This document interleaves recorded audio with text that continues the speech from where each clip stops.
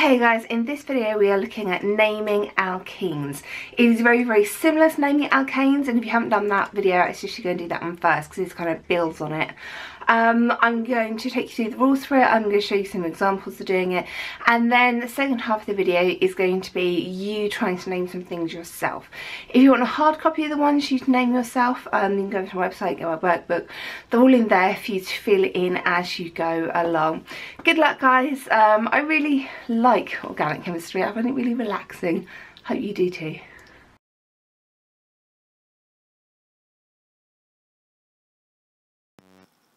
When we are naming things in organic chemistry, we need to be using prefixes and suffixes. So prefixes are just the first name. These are over here in this section here. You have to know these. So if you don't need these, pause the video and write them down. And then in this video, we're talking about alkenes. So this is the suffix. This is like the second name or the bit at the end. Here I have alkanes and alkenes. Now you can tell, or a way that you can remember, that alkanes have single bonds because they have a 1 in it, so there is our single bond. Alkenes have double bonds, and there are 2 E's, and those are double bonds. So if it has an ene in there, it has at least 1 double bond.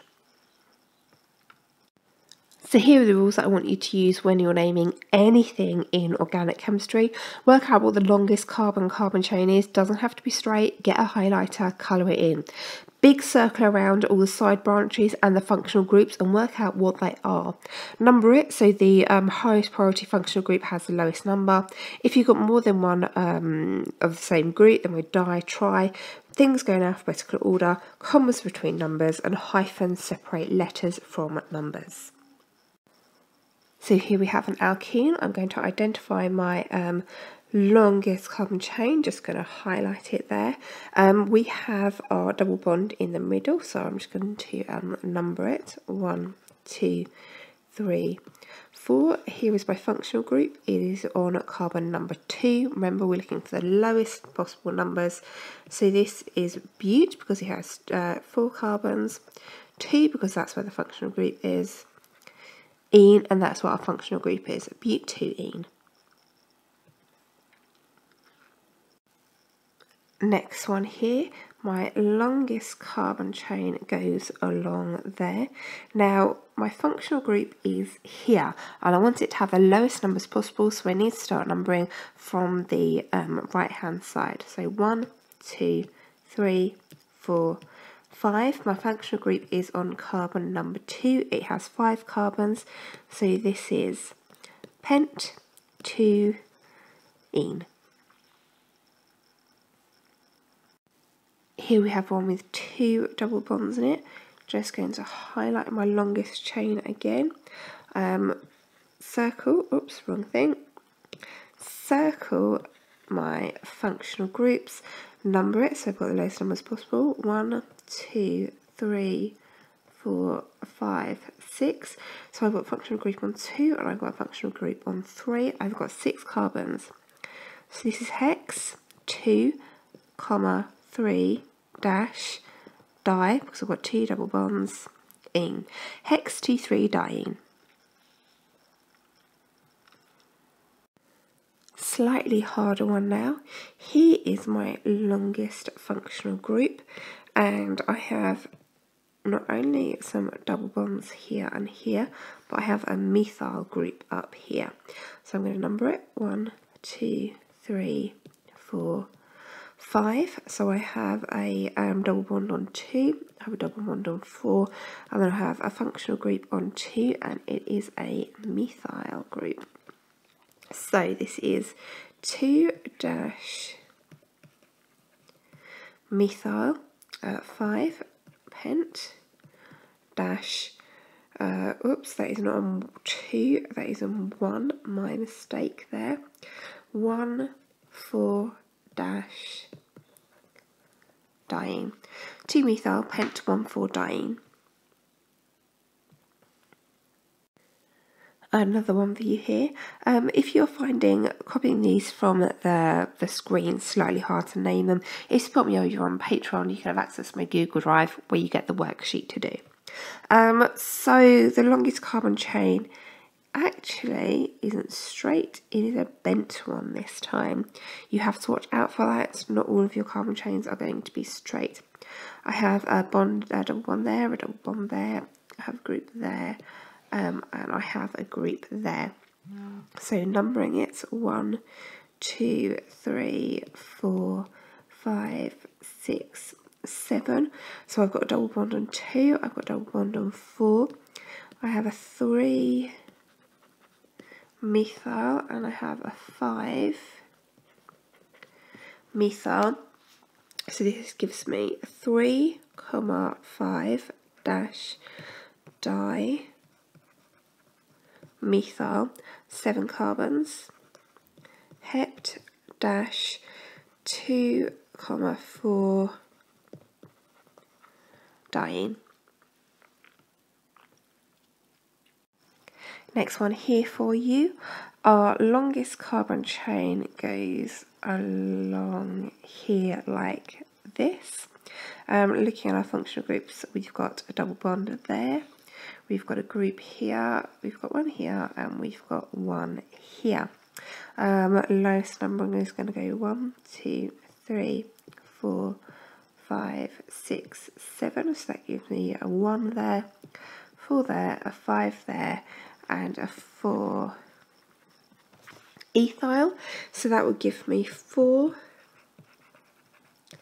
ethyl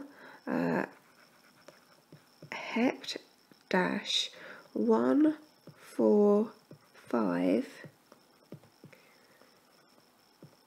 triene. Last one here can appear rather nasty, but as long as you follow the rules through, you should be absolutely fine. So here is our longest carbon chain. If we just look for our functional groups, we've got one here, we've got one here, we've got one here, and we've got one up here. Numbering 1, 2, 3, 4, 5, 6, 7. So I've got a double bond on 2, I've got a double bond on 3. This is a 5 methyl, and this is a 5 ethyl. Remember, those need to be in alphabetical order. So we get a 5 ethyl, 5 methyl, PhET dash, this is all one word, so just because I've had to go on a separate line doesn't mean it's a separate word. PhET 2, 3 diene. Name this. Here we have 2 carbons and a double bond, so this is ethene. Remember, when we're looking for double bonds, it is an ene, because an ene has 2 e's in it, so it's going to have a double bond. An alkane is going to end ane, that is only going to have 1 e in it, so it's going to be a single bond. Name this. Now this is slightly more complicated to name because we have our functional group here. We need to have our numbers, the lowest we need to start numbering 1, 2, 3. So it is prop, because the functional group is on carbon number 1, so it is prop 1 ene. Name this. Here we have 4 carbons, numbering them 1, 2, 3, 4. So this is going to be but 1 ene. Name this. Here again we have butene, but 1, 2, 3, 4. The double bond has moved, making it but 2 ene. Name this. Butane again, and numbering it 1, 2, 3, 4, so that our functional group has the lowest number, so this is but 1 ene again. Name this. 4 carbons again, 1, 2, 3, 4, so this is but 1, 3,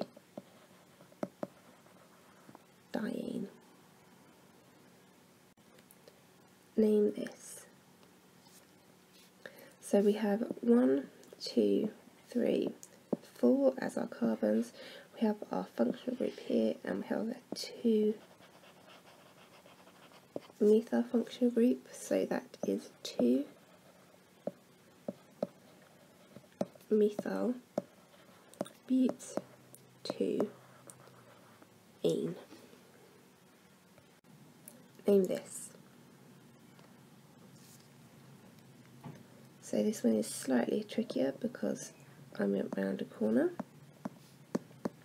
So there are 5 carbons in a row. We've got our functional group here on carbon number 2. We've got a 3 methyl functional group as well, so that makes it 3 dash methyl pent 2 ene. Name this one. So again, I've gone round a corner here. 1, 2, 3, 4, 5, 6, 7. I've got my functional group here on a 2. I've got another functional group here on a 4. I've got a 3 methyl. And I've got a 4 ethyl, and let's get numbering. So putting these in alphabetical order. 4 ethyl, 3 methyl, hept dash 2, 4 dash diene. Name this. So we have lots of functional groups here. 1, 2, 3, 4, 5, 6 carbons in a row. We've got functional group on 1, we've got functional group on 2, we've got functional group on 4, and we also have a 4 methyl functional group. So if you put that all together, we go 4 methyl hex dash 1, 2, 4 triene. Name this one. So I'm going to start numbering up here. 1, 2, 3, 4, 5, because I want my functional groups to have the lowest number possible. So I have a functional group on 1, I have a functional group on 2, and then I have a 3 methyl as well. So that gives me 3 methyl pent 1, 2 diene. Name this. My longest carbon chain, looking for where the lowest numbers are going to be, are 1, 2, 3, 4, 5, 6, 7, 8. I've got a functional group on 1, I've got a functional group on 3, I've got a functional group on 5, then I have a 3 methyl, I have a 6 methyl, and I have a 7 methyl. So that gives us 3, 6, 7 trimethyl oct 1, 3, 5 triene. Name this.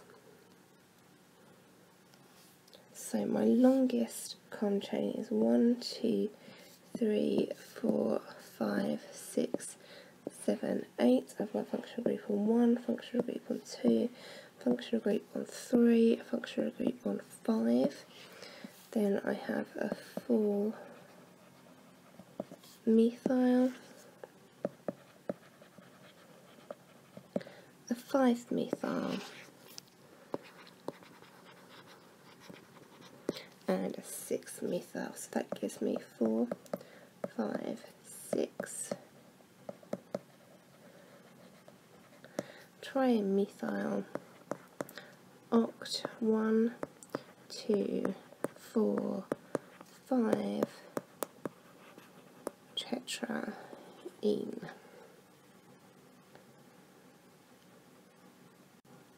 Name this one. So I have 1, 2, 3, 4. I have functional group on 1, and then I have a 3 bromo functional group as well. So that gives me 3 bromo, but 1 ane. Name this one. I have 1, 2, 3, 4. Because I've got functional group here, I need to start numbering here so it's lower.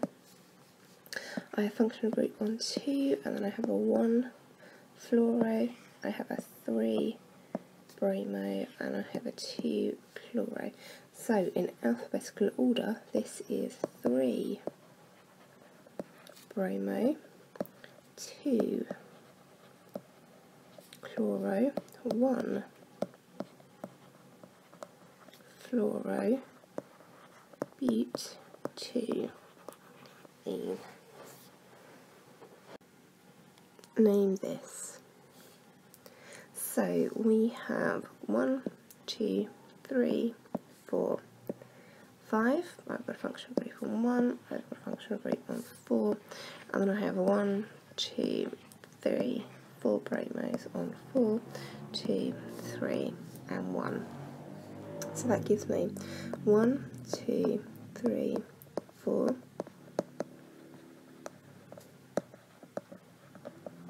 tetra bromo, pent 1, 4 diene. And you'll be delighted to know this is our last one for you to name. So we have 1, 2, 3, 4, 5, 6, 7. Got a functional group on 2.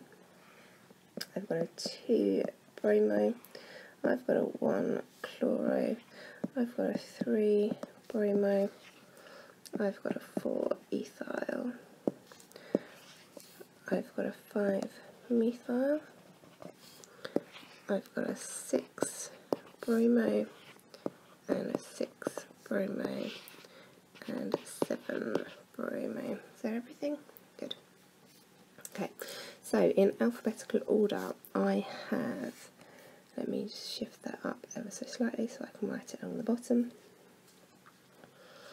I have 2, 3, 2, 3, 6, 6, 7, 6, 6, 7, dash, penta, bromo,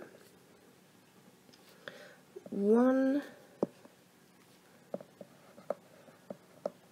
chloro, 4 ethyl, 5 methyl, hept, 2, 4 ene. And like with the alkanes, if you can name that, you can name anything the examiner will throw at you. Well done guys, some of these were really, really hard work.